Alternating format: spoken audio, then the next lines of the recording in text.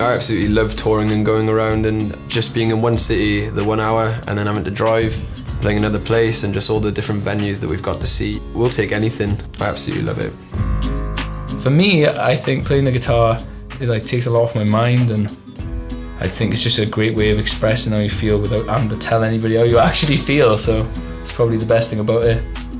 I really like guitars that just seem compatible with whatever gig you're doing, whether it's playing on the street or playing a massive venue, and the Yamaha A5 seems to be perfect for that. To me, it's more about like what feels great in your hands, and whatever plays the nicest, what feels right for me is the one I'll pick. Every situation I've been in, it's just been great for it, whether it's unplugged or plugged in, it's just spot on.